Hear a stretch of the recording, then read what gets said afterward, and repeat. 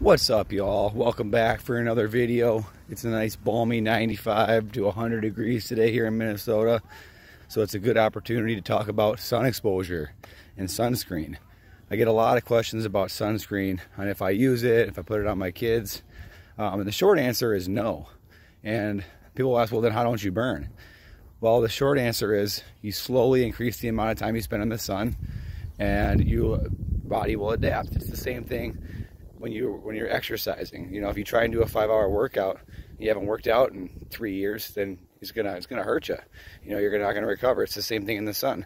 If you jump out in the sun for 5 hours and you haven't been in the sun for 6 months, especially if you live in Minnesota, you're gonna burn. So you start off with small exposures and you build yourself up. And that's what I've done in the past few years, and I haven't burned at all.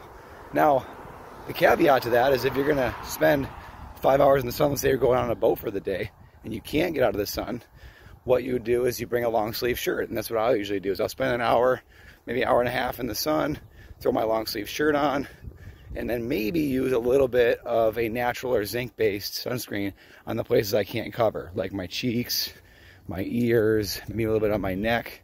It's the same thing with my kids.